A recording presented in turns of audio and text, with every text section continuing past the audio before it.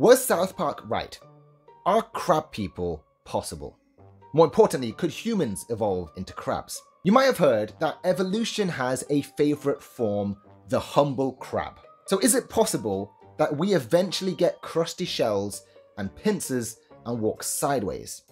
No. That's just an internet myth. Only the arthropods, creatures with modular jointed bodies, could pull off the crab transformation. But there is a wild truth around crab transformation. See, over the last 250 million years, evolution has independently turned animals into crab-shaped creatures at least 5 different times. Scientists call this carcinization, and it's so frequent that real crabs are just the beginning of the story. Wait, real crabs? Does that mean there are fake ones? Yes, but first let's start off with what a true crab is. Think blue crab, mud crab, the Dungeness crab.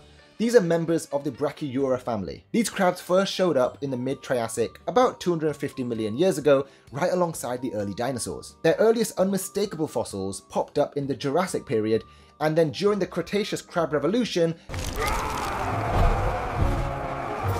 crabs exploded into thousands of new shapes, invading reefs, caves, rivers, and beaches. But that crab you might have spotted in a rock pool on the beach may have been fake. Imposter crabs, like king crabs, porcelain crabs, and squat lobsters.